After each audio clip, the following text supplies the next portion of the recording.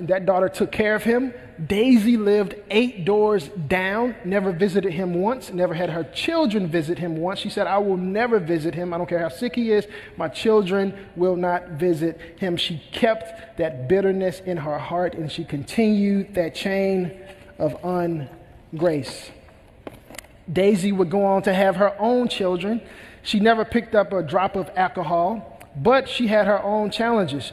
That bitterness stayed in her heart. Who knows? It just doesn't go away. You have to deal with it. And so she never fully dealt with it. And so when she had her children, her parenting could be best personified as her sitting on a couch with an ice pack on her head, with her eyes closed, pointing and yelling at the kids. And this was during the Great Depression, and she had 6 kids, and another kid was just another mouth to feed, and she was very harsh towards them. She'd say things like, I wish I never had you. You kids ruined my life. And she was just very, very hard on her kids. As much